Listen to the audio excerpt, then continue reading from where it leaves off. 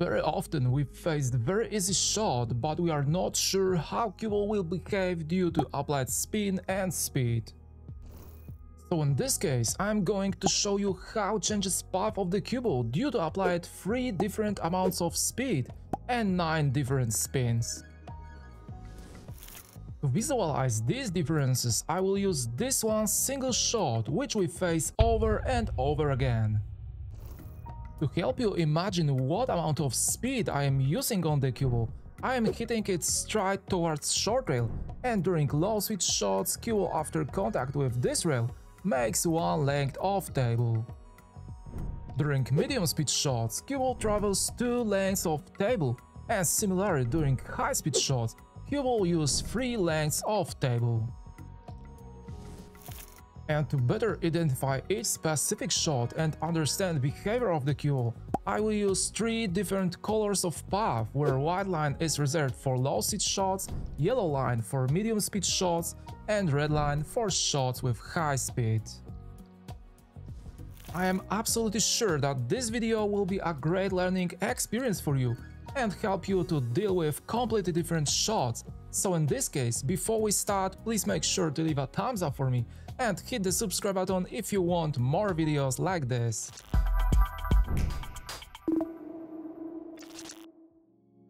Before we start our considerations about each shot, you need to understand very important things.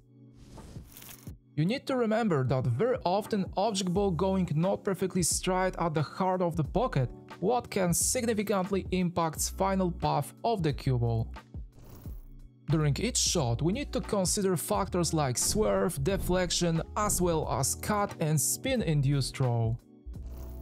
For example, if we use low speed on the Cueball and hitting it at a point which is located on center vertical line, then we face cut induced throw factor, which means that Cueball pushes the object ball slightly to the outside. To reduce impact of cut induced throw, we need to use more speed or spin, or just aim only slightly thinner. But situation changes completely if we use side spin, because then during low speed shot we face factors called swerve and spin induced throw. First factor means that the Cueball due to applied side spin deviates from its natural line and then curves and comes back on the natural line of the shot. But second factor means that due to applied side spin, Cueball pushes the object ball to the certain side. So in this case, if we apply left spin, then Cueball pushes the object ball to the right, and if we apply right spin, then Cueball pushes the object ball to the left. And once again, we need to slightly change our aiming point, or to reduce both of these factors, we need to use more speed, but then we face last very important factor, which is called deflection. If we are hitting the Cueball on its side points and use more speed, then it deviates from its natural line and hits object ball bit more to the left or right. Deflection always pushes the Cueball to the opposite side of given spin, so in this case, if you want to apply left spin, you should aim bit more to the left, and if you want to apply right spin, then you should aim bit more to the right. And you need to remember that as much speed and spin we use, then higher deflection will be. And all of these informations will be very helpful to understand what I needed to do during each shot. We need to start our considerations with low speed shot, where I am hitting the Cueball at its center. Cueball follows its natural path, and this will be our reference to compare all low speed shots. In second low speed shot, we need to apply topspin. And this time we can't see any visible difference in path if we compare this shot with center ball hit, but Cueball lands bit further due to applied topspin. But if you want to hit the Cueball with backspin, then we are able to see big difference. This time, as you can see, Cueball due to applied spin lost a lot of speed before contact with object ball, what result with shortest path, which looks completely different if we compare it with center ball hit. But very interesting is situation if we try to apply center left spin. This time I can't see any visible difference if we compare this shot with center ball hit, because Cueball follows almost same path and lands in a very similar place. But let's see what will happen if we applied center right spin.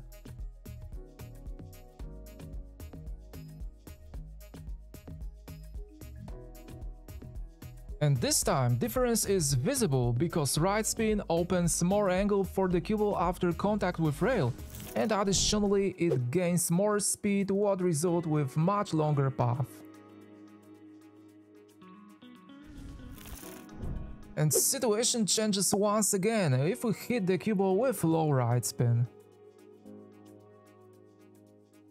Combination of low and right spin once again changes path of the Cueball after contact with rail, what is visible comparing it with center ball hit. But if we compare this shot with this where I use center right spin, then we can see huge difference because Cueball landed much earlier and bounced off the rail with different angle. But situation is very interesting if we hit the Cueball with low left spin. Because we used low spin, then once again Cueball lost some speed, what result with very short path, but left spin created bit more angle after contact with rail, what is visible if we compare it with center ball hit, but difference is huge if we compare this shot with attempt where I applied center right spin. To end our considerations about low speed shots, we need to see what will happen if we use top right spin.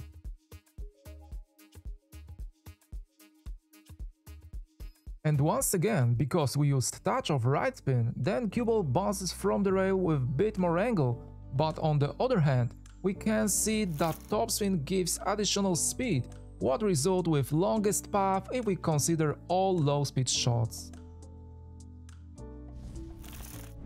But situation is very interesting again if we apply top left spin. Theoretically, Cueball should have more speed due to applied top spin, but this time amount of left spin dramatically decreases length of path after contact with rail. This attempt is very similar to center ball hit, and once again we can find huge difference if we compare it with previous shot, where I used top right spin. In the second part of this video, we need to discover shots with medium speed, and let's see what will happen if we use center ball. And as I expected, due to applied speed, Cueball travels longer path if we compare it with low speed shot with same spin. But on the other hand, we can observe that Cueball bounces from the rail with different angle and follows tangent line of this shot. But we can find very interesting behavior of the Cueball if we try to apply top spin.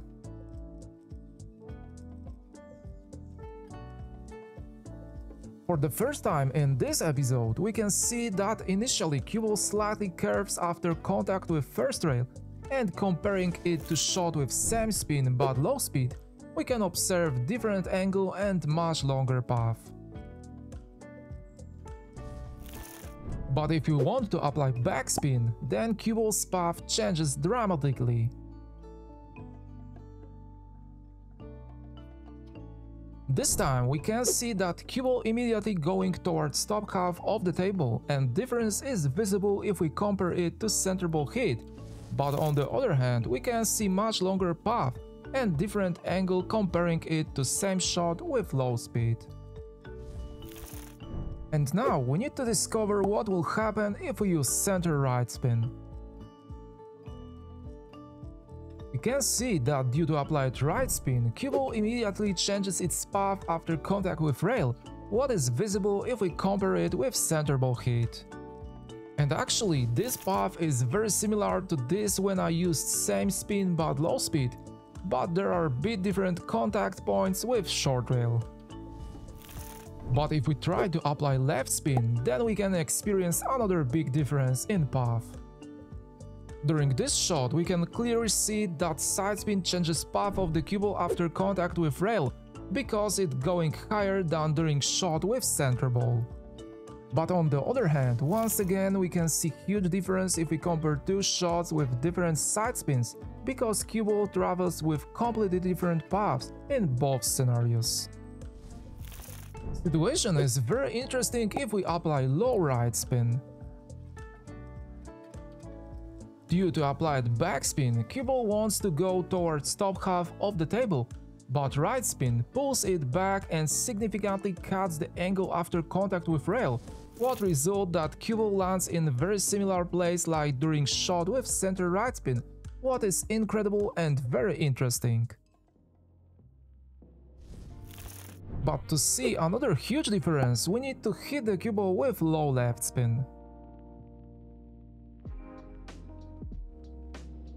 During this shot, we can see big impact of spin, because Cueball immediately going towards top area of the table, and difference between shot with center left spin is once again huge.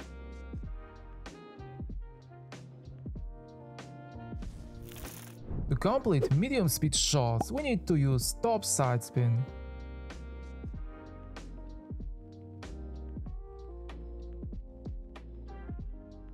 During shot with top right spin, once again Cueball initially slightly curves, and this path is very similar to this what we could see during shot with low speed, but this time Cueball follows much longer path.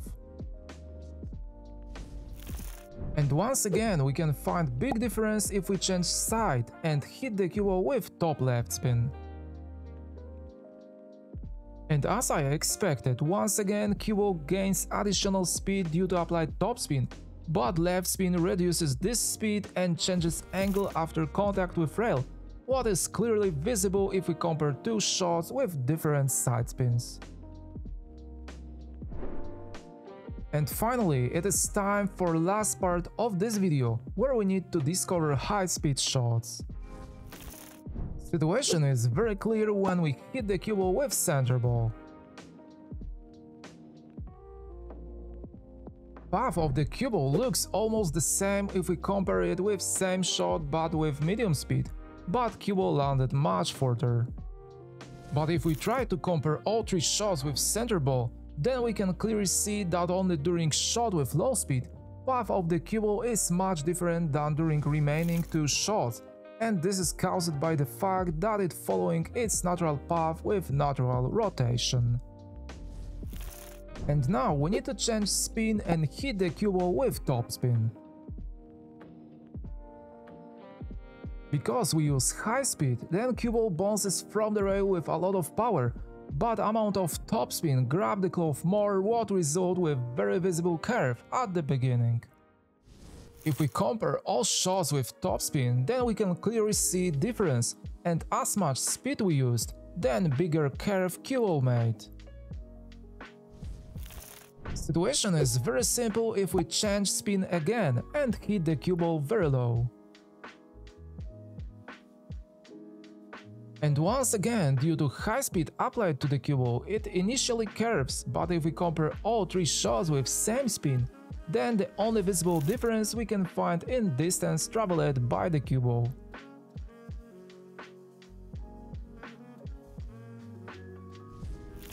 But let's see what will happen if we apply center right spin.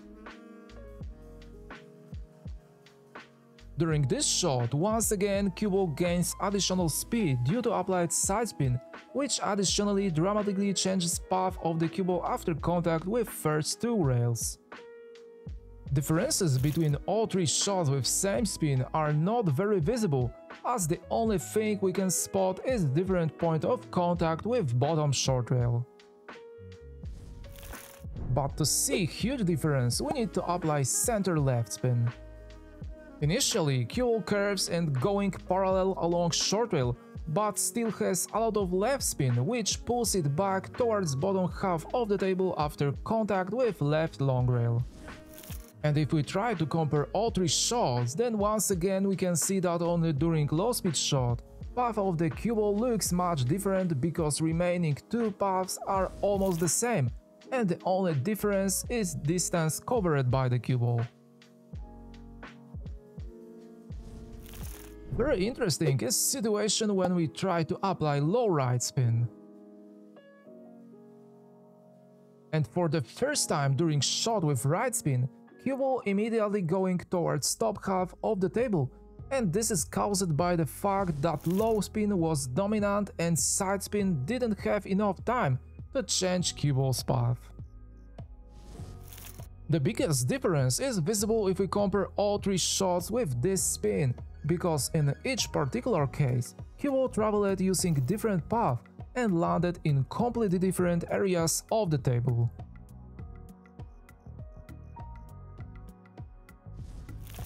And we can spot another huge difference if we hit the Cueball with low left spin. During this shot, Cueball going immediately towards top short rail with a lot of power, and this outcome looks completely different if we compare it with previous shot with low right spin. But this is not all, because we need to see what will happen if we apply top right spin. Once again, due to high amount of top spin and speed, Cueball initially curves and right spin is visible during contact with short rail, because then Cueball gains additional speed, what result with very long path, and Cueball landed close to top right corner. And this behavior of the Cueball is actually very similar to the remaining two shots with same spin, but we can clearly see the difference between paths after contact with bottom short rail. But the most interesting outcome we can find during shot with top left spin. Initially, after contact with long rail, Cueball going practically parallel to short rail, but then curves significantly and going towards bottom short rail.